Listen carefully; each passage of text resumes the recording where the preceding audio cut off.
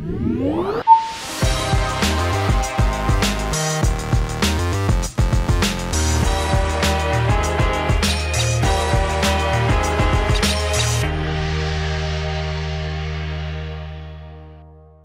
up, everyone? Welcome to episode 29 of Preloaded. My name is Josh Finderup, and I'm joined, as always, by the other half of Preloaded, Jackson Vanover. How you doing this week, Jackson? I'm doing great, Josh. I'm really excited to, talk and get into our show this week. I'm excited to be excited about Bethesda again. Yeah, we literally just got off of the computers watching the showcase that they put on. I don't know if it's a showcase, the roundtable discussion that Microsoft had with the Bethesda studio heads, and there's some exciting stuff to come out of that. We also got some other news this week about some more Xbox news. We got some Naughty Dog news, so there's definitely some interesting stuff you want to stay tuned for. But first, we do have one announcement to make regarding how the show posts. Usually we kick off the show by saying you can catch it on both of our YouTube channels. Well, there is a change, and that is that it is no longer going to be posting on my channel for a variety of reasons. Hopefully this isn't a huge inconvenience to our audience. It's definitely not the place where most people are getting the show. So if you want to watch Preloaded, you will now have to get it on Jackson's YouTube channel. And again, we hope this isn't a big inconvenience, and the show has always been identical on both channels, so there's literally no change to the show. Just where you will watch it if you were getting it on my channel. And by the way, if you were watching it on my channel, we've posted 20 episodes there. Just thanks for the support there. But now you will have to go over to jayvee on YouTube, Jayvee. So that's the, if you want the video version, go there. If you want the audio version or you want to listen, you can get it at Google Podcasts, Apple Podcasts, Spotify, and Stitcher. No changes there. If you are listening on any of those platforms, we'd love for you to subscribe there and give us a rating if you enjoy the show. Drop a 5-star review or let people know why you like listening in a written review. You can also write into Preloaded at the email address preloadedpodcast@gmail.com. We welcome all of your comments, all of your feedback, but we'd love to get your questions. At the end of every show, we dig into our mailbag, read one of your questions right here, and discuss our thoughts. So if there's anything you want to hear us talk about next week, again, write into preloadedpodcast@gmail.com. And with all that out of the way, we are going to kick the show off, as we always do, with our segment, What the Hell Have You Been Playing? Jackson? Yeah, Josh, this week has been the week where I've played way too many games. So I'm just going to kind of go down the item list, spend a little... No such thing. I guess that's true. That's true. It depends on who you ask. But for me, I actually went back to the Outriders demo, and it just completely changed my mind. I think I was being a little childish with my impressions, saying there was nothing good about Outriders. I really appreciate a lot of the good things that it does in the looter-shooter genre, and I appreciate that it's unapologetically itself. It's not big for no reason, like massive open world. Everything you do is very confined and tight. It's about the gameplay or the gunplay. The loot is very friendly. It matters at low levels rather than like Destiny, where you have to play the game for 20 hours before you get something that matters. So I really like a lot of what it's doing. Also, it's not an endless experience. That's something I really appreciate. They're saying it's going to have endgame content on launch, but this is a 35-hour game that you're going to enjoy for the 35 hours, but it's not live service. So that's stuff that I really appreciate. I wanted to talk more about that because I've been very, very vocal about how I didn't like it. I really do like it now, and it's crazy to have that 180. That's cool. Yeah, man, it feels good. I'm like, keep going. You're doing great. So outside of that, went back to Immortals Phoenix Rising, was just surprised by how fun that game still is. It's just fun to pick up and play moment to moment. It's just fun. I don't know what else to say. Yeah, I love that game. Are you playing the base game, or did you touch the DLC at all? I'm still in the base game, man. I'm still only about 12, 15 hours in. Yeah, there's a lot to that game. You've got a ways to go. I know. I need to keep playing when I get some time. But I've dove back into AC Origins, and I'm just sucked into that game since I've kind of come to a close on Valhalla and how I feel about it. I've been obviously going back to the older games and Origins still feels like my ideal version of the new Assassin's Creed games. So it's kind of like a little bit of mix of what it used to be before we got to kind of Odyssey, which fundamentally changed things, which a lot of people love. And then Valhalla is like another version of Odyssey is really how I see it. So it's been good to kind of play that and contrast it with the other games. Nice. And then, I've got too many things on the list. The last thing I'm going to say is... Hey, take your time. Go for it, man. Okay. Watch Dogs Online. I went back. Josh, did you have a chance to check this out? It just launched. No, I have had the itch to play Watch Dogs, but more for, again, the single-player campaign, which I never experienced. But I'm curious to hear how the the online, I shouldn't say necessarily multiplayer, goes. Yeah, man. It's just very much like the single player, and I suppose that's probably a good thing for a lot of people. For me, though, it didn't offer enough things to truly just kind of get me excited and get me back into it, which just signaled to me that it's not my kind of game. So I think for people that really liked Legion, you're going to love online. I think you're going to have a blast. And you can even experience this stuff without communicating with other people at all if you don't want to. Just mute your mic, mute your party, and hop into 4-player, co-op stuff. So... Very cool. Yeah. Well, you have been busy. I sure have. Yeah. I'm interested to hear about your games. So I have played 2 games recently. One, I jumped back into Hitman 3 because they had one of their elusive targets dropped with their content drops. I don't know if you've ever played an elusive target in the Hitman games. This was my first time. And okay. These are so they make special contracts for you to take on in pre-existing levels, the levels that already exist, but with a elusive contract, you only have a set number of hours where it's available. I think they're available for like 96 hours, or maybe it's a full week. Okay. If you miss it during that week, you can't go back and try it. Once you do try an elusive target, you only have one shot at it. So you can't try twice. If you die, you can never try that elusive target again. It's over for you. And once you get into the level, they don't show you where the targets are. It's not like you have the stories to go. And even if you get into your, I forget what they call it in Hitman, but your kind of your sixth sense mode, right? They don't show you where the target is at all. You literally got to just find them on your own. Wow, so I did that. That's incredible. Yeah. What was your experience? I didn't like it as much because I found one. There were actually 2 targets in this particular mission. I found one right off the bat, and it was fun to figure out, where he's going, how am I going to kill him, all that. But the second one, this took place in a Hitman 1 level. So I had to refamiliarize myself with the level, and I was like, I couldn't find the second one. So I had to look up online to see where the second target was, rather than just aimlessly wander this level. So I kind of wish that they gave you some hints, but it's a cool concept for sure. I would definitely recommend it if you're looking for more Hitman content. They have another one coming up in March. I'm not sure when it is, but cool stuff there. And then I started I dove deeper into my stealth exploration here, and I started a game called Shadow Tactics: Blades of the Shogun. Are you familiar with this game, Jackson? I am not. No. So it is kind of an obscure game, at least compared to like Hitman and Dishonored and these other games I've been playing. It's a top-down, real-time stealth strategy game, and it is awesome. It gives you these like missions. It's unlike a lot of real-time strategy games. There's no multiplayer here. It's just single player. It gives you these missions, drops you in to these sandboxes, and you're a samurai. You also have 4 other playable characters.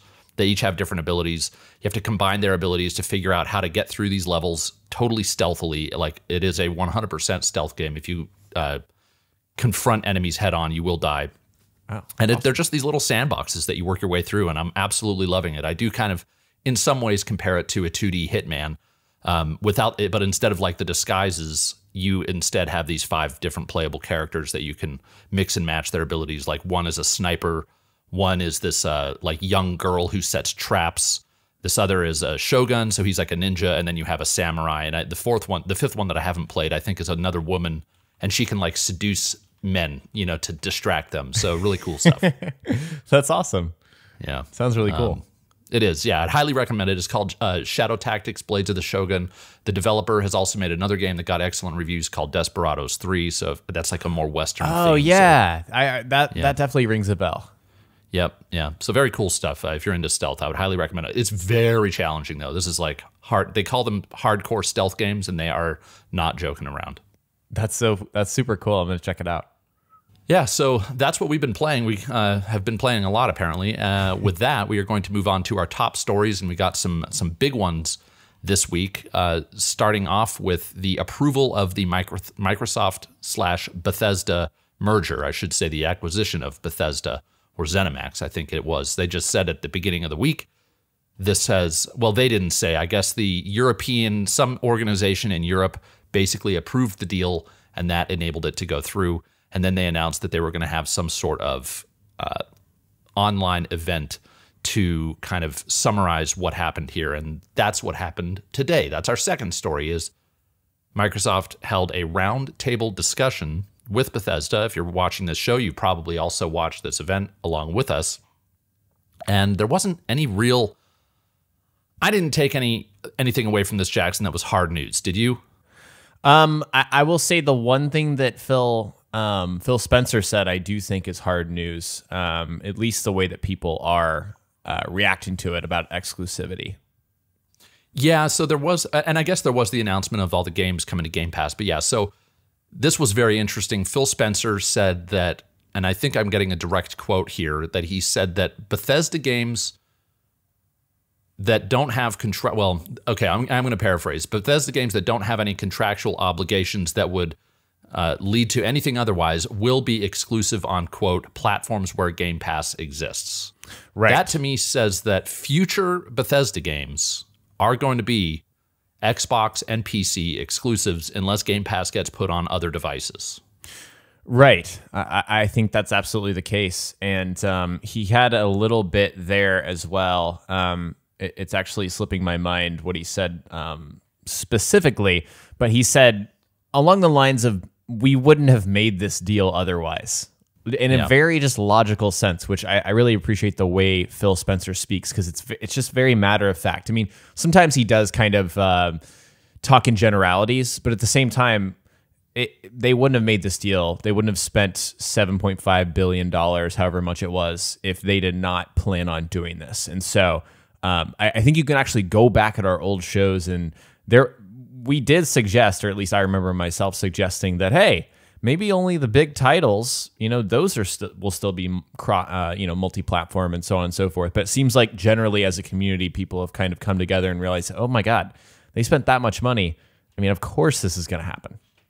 Yeah, and I think that investment financially was to, I mean, I don't know what they're thinking over there, but to me it would just make sense that their goal would be to grow their platform, not just to make money, but to grow their platform in the long haul. And that's what's going to make them, if they're successful at it, that's what's ultimately going to make them more money in the long haul anyway. But that's the way I see it. And I do think that, these older games, these legacy games, if you can get Skyrim on your PS4, that's not going to change. If they have, Ghostwire Tokyo and Deathloop on PS5, that's not going to change. But it did seem to me that if you're looking at like Starfield and Elder Scrolls 6, those might not be on PlayStation 5. Yeah. I think we should actually expect that. Yeah, me too. Personally. And I wanted to actually rope this in. We have our mailbag segment, but Josh tweeted right before we hopped on, not Josh, Brock. Yeah. Fan number one, Brock, tweeted at us and said, do you see any reality where Game Pass suddenly appears on PlayStation? And I would just flat out and say no. I really don't see that as a reality. And Phil Spencer did toss it out there and say platforms where Game Pass exists. But in reality, I think when you're talking about what's possible, there were whispers about Game Pass coming to Switch. That didn't happen. Yeah. And we know why. I mean, I think Bethesda is just trying to strengthen their ecosystem. And as much as we kind of see them now as, Xbox, as much as we see them as, bring games to everywhere for as many people as possible, that's true. And they're investing in cloud and all of that stuff. But man, they're trying to strengthen their ecosystem. Totally agree. Yeah, I think that's what they want to do. And it's not necessarily about Xbox. It is about Game Pass. So right. There's another complication to that. I don't want to spend too much time on it, but if Xbox or if Game Pass lands on any consoles that already have a bunch of those games already, like a Switch or a PlayStation, like how do you handle that? Like how do you handle the fact that people could play Game Pass or people could play Dishonored 2 on Game Pass for $10 a month instead of buying it off the PlayStation Store? That's a whole other bag of worms or can of worms, but it does make for a complicated situation. So I agree with you. I tend to not think that we'll see that future come to fruition, for better or worse. Yeah, absolutely. Yeah. So some other news that came out of this, we mentioned there are 20 games that are going to launch on Game Pass tomorrow. By the time this podcast launches, you'll be able to see that. They have released the list. It's pretty much all the games you'd expect, with the addition of some old Doom games, some the old Elder Scrolls games, all the way back to Morrowind, which is cool. And then a notable omission, I don't know if these two notable omissions that I don't know if they're already on Game Pass or not, is The Evil Within 2 and Wolfenstein: The New Colossus weren't on this list. Yeah. And one more I'll add is Fallout 3 is not on this list, which is interesting to me. Yep. So for whatever reason, but still cool that these are coming to Game Pass. And they also mentioned that a lot of the backwards compatible Bethesda games are going to be getting a frames per second boost. We don't know which ones those are. And they alluded to the fact that there's some sort of summer event coming up, which I don't think is a surprise to anybody. But we'll probably learn a lot more about stuff like Starfield at that event. Absolutely. Yeah. And they were just pretty transparent about that, which is great. We learned nothing about Starfield from this event is one thing I want to say. And some people were expecting that. Didn't happen. But also the FPS boost is huge in my book. I think it is just so incredible that they're able to go back and boost this stuff for next-gen consoles. So, for example, running Fallout New Vegas on console, it's just pretty rough, to be honest, to be very blunt. But if that, for example, gets a frames per second boost, that's just going to open up a whole new experience for people that might have jumped into the series with Fallout 76, for example. Yeah, and Oblivion is another one that I think might get a new audience if it looks as good as it possibly can. Maybe it doesn't need a new audience. I'm one that never played that game, but... I cannot wait to jump back into Oblivion. Yeah, so that was the Xbox event. We did get some more Xbox news this week, kind of slid under the radar, but on a podcast called the Iron Lords Podcast, which I've never listened to, Xbox program director of program management, Jason Ronald, said, quote, "Not all games that are releasing this year have been announced. So there are still some games we apparently don't know about that are coming to Game Pass, or not Game Pass, but Xbox this year." And it did seem like he was talking about exclusive games potentially. Did you catch wind of this, Jackson? I did not, but I'm trying to think exactly what that could be. And I'm just kind of drawing a blank, especially I tend to focus on larger things. So like, what immediately came to mind when I read this is Fable, but I do not expect in any reality that Fable comes out this year, personally. Yeah, and I wondered, are there any games that they've already announced Fable? Are there any games that we just don't flat out know about? And if those are the games he's talking about, I would think that they're smaller scale titles, but right. It'll be interesting. You know, Aaron Greenberg, who we saw on the show today, he said prior to this show that there's nothing coming soon as far as new game announcements. So anything that does come, we'll probably hear about this summer. Right, and I'll be, really looking forward to that event. It sounds like it's going to be like very exciting if you're an Xbox fan. Yeah, and the next two stories, I'm going to try and get through these relatively quickly so we can get to our deep dive discussion, which I forgot to mention at the top of the show. We're going to talk about our favorite Bethesda games, so that'll be fun. But the next two stories, Naughty Dog is apparently hiring for The Last of Us Part 2 multiplayer. Now, I have seen some people tweeting, what's Naughty Dog working on next? Well, it's no secret they're working on a multiplayer multiplayer component, I guess you could say, to The Last of Us Part 2. That might even be a misnomer. This could potentially be its own game, but it does take place in The Last of Us 2 universe. We've known this for a while. They're now hiring for more people to bring on to this. And Neil Druckmann has said that they are working on something cool. And with what they did with, I'm not a big multiplayer guy, but I did love The Last of Us Part 1's multiplayer. So I think this could potentially be very cool. Yeah, I'm really excited for it. Since I did not play the factions mode, I'm just curious, how would you kind of generally characterize that as? Is it similar to the Uncharted multiplayer mode that existed? Yeah, it was, kind of, when you take a step back and look at it, it was pretty standard, like PvP, like I'm trying to like deathmatch sort of mode, but they had this really cool system, and I'm having trouble remembering exactly how it worked, where you would like build up stats, and it even involved at the time, this was a long time ago, your Facebook profile and your friends on Facebook, I think, who were playing The Last of Us were somehow like roped into your multiplayer experience. I'm probably totally butchering that because this was like 8 years ago or whenever the game came out, but it was they had a really cool innovation there. And then it just felt like a game I could get good at, which is so uncommon for me when it comes to these multiplayer PvP modes. Gotcha. That sounds really cool. Yeah, it was pretty cool. So given that this, I think that was called Factions, and this is also, I think, going to rope in some of those ideas if I remember, the old quotes that Neil Druckmann had about this, but don't actually quote me on any of that. Yeah, in any case, I'm really excited to see, judging from the quality of The Last of Us Part 2, I will be playing whatever they put out.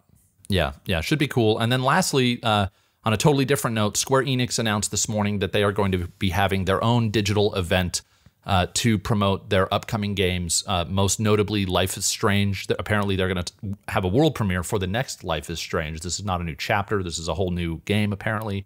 And then they're going to talk about Outriders, Marvel's Avengers, the Tomb Raider 25th anniversary, which there has been a kind of a leak that there's maybe some sort of collection coming out with the new games, or I should say the rebooted games. Then there's going to be some mobile games, one from Square Enix Montreal and a Just Cause mobile game. And then finally, Balan Wonderworld, which I think the hype for that game has kind of gone down significantly since they released the demo. And that is what we'll be talking about next week, most likely.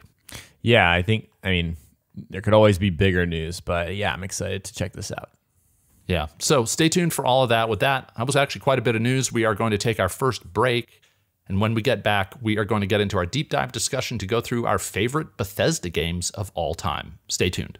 And we're back. We are now going to talk through, in light of all the Bethesda and Xbox news, our favorite Bethesda games of all time, and we're going to go back and forth. We each have our top 5, or at least that's what I have, Jackson. Maybe you have a top 10 or something, but do you want to do top 5, or what are you thinking? Yeah, let's do top 5 and start at number 5. Awesome. I will hand it right over to you.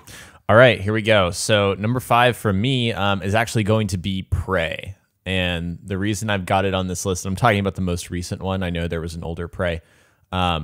Is that I think it's severely, severely underrated. I think it's an incredible, they've got some very unique concepts, and I just appreciate Arcane's level design and approach to immersive sims. That's why I'm really excited for Deathloop. But I think Prey didn't get the love that it deserves, and I really hope that more people play it now that it's going to be on Game Pass.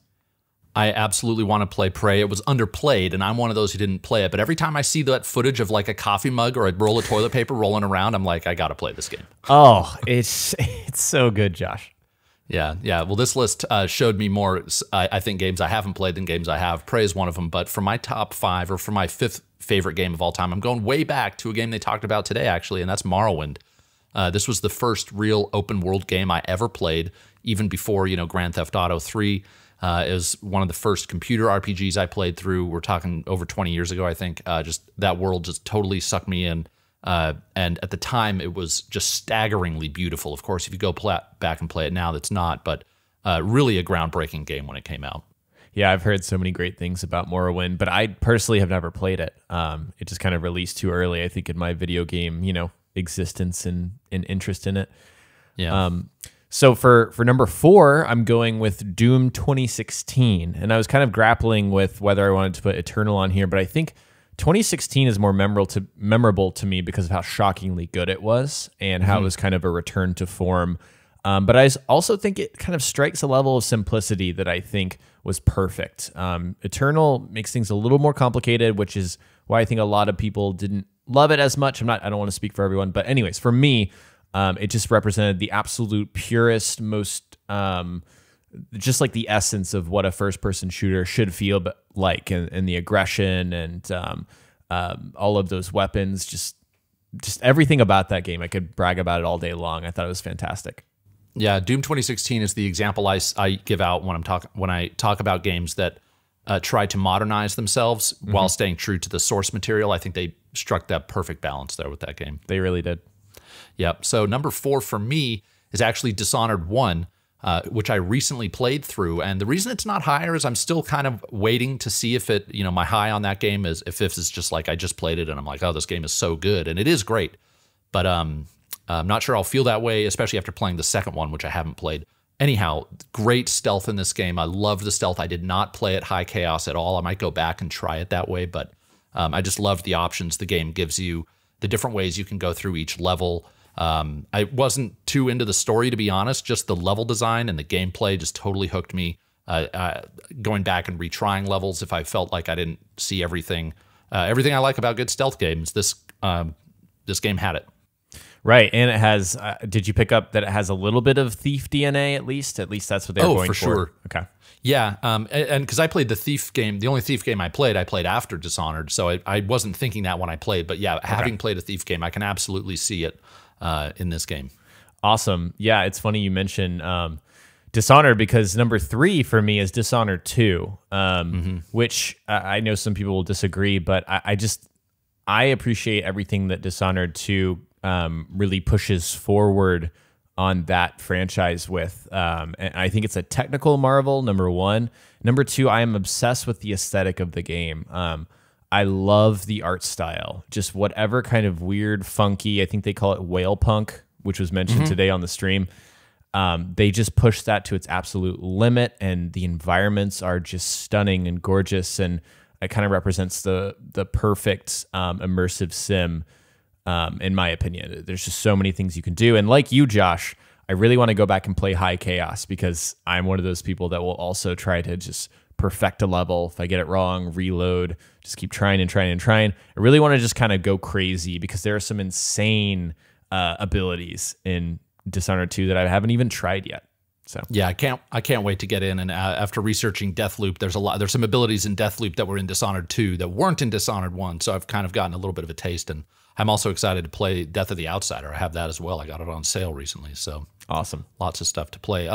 So I will say number 3 and number 2 for me are pretty much interchangeable. These are not really ranked. I couldn't decide which order to put them in.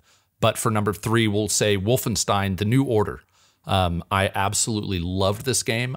I was kind of on I just didn't really like first-person shooters all that much. That I should say my enjoyment of them went downhill. And then I played Wolfenstein: The New Order, and I feel like Machine Games just nailed for me what a first-person shooter, a single-player first-person shooter experience should be like. Really well-designed levels. The combat was good. This game had some stealth options that you could take advantage of.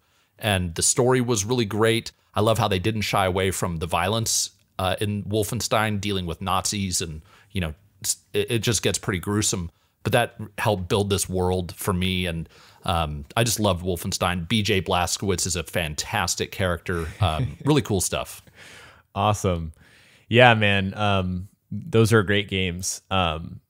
I, for number 2, picked The Elder Scrolls 4 Oblivion, actually, which surprised myself. I'm not a huge Elder Scrolls guy, but when I go back and think, I was trying to pick one Elder Scrolls game to put on this list first off, and obviously I thought about Skyrim, but Oblivion is so much more memorable to me because it represented the first time for me where I got lost in a massive first-person RPG console experience, and Oblivion just sucked me in.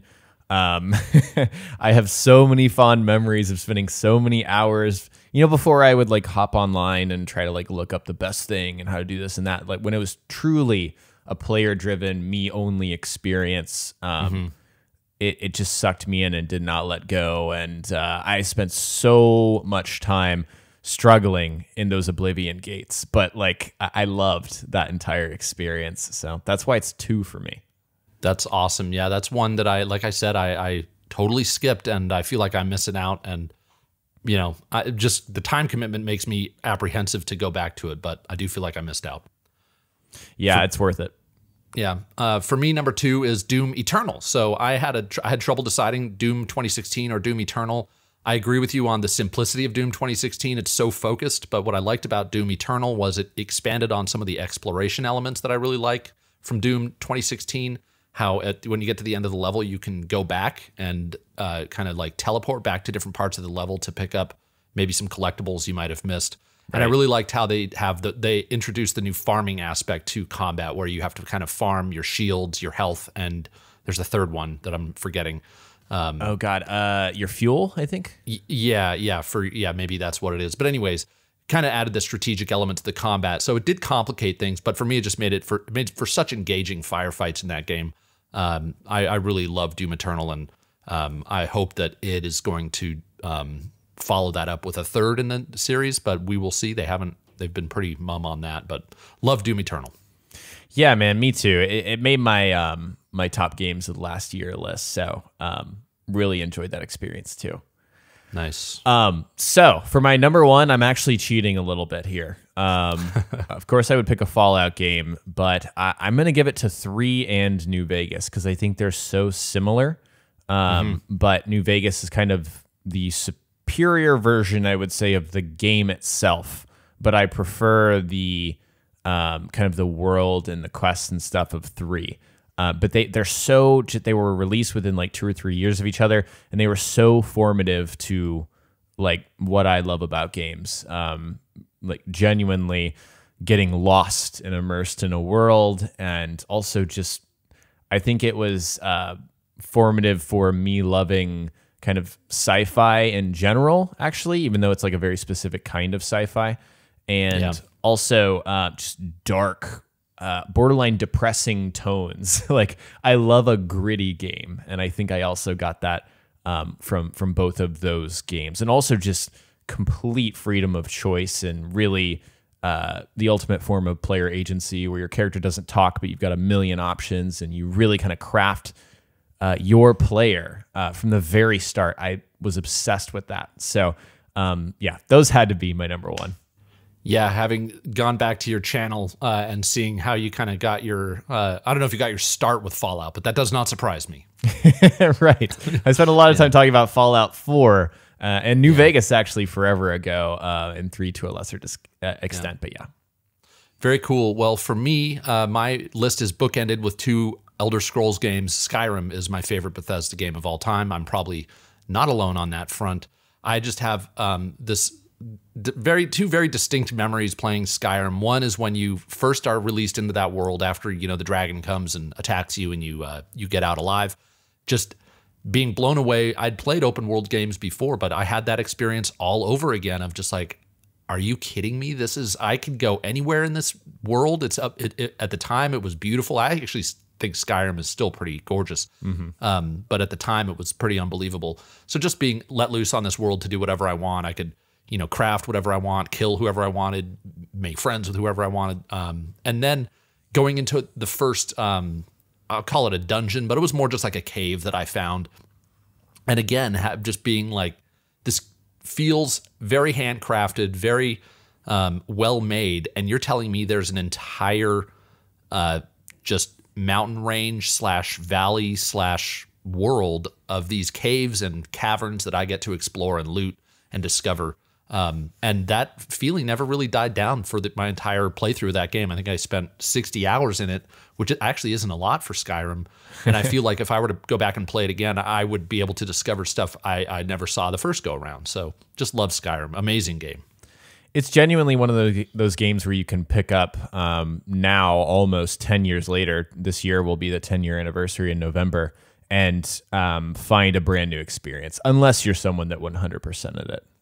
Yeah, and I wasn't, and I would make a totally different type of character. That's the other thing, like, you know, the type of character you want to play just totally shapes how you go through that world, and really fantastic stuff. Awesome. What a great list. Yeah, that was a lot of fun. We'd love to know what your favorite Bethesda games are. Drop us a comment if you're watching on YouTube, or heck, send us an email or anything like that. And speaking of email, we are going to get into our reader mail, but we are first going to take our second break. So that was a lot of fun. Again, let us know your favorite Bethesda game. We'll see you in just a minute. And we're back. Thanks for sticking with us till the end of the show. We are now going to dig into our mailbag. Thanks to everyone who wrote in. Again, if you want to have us discuss your question, the email address is preloadedpodcast@gmail.com. And this week, we got a question from Tom. Tom, thanks for writing in. You asked, "Hi guys, big fan of the podcast. I've recently been struggling to get invested in and finish some of the more recent games I've bought and played.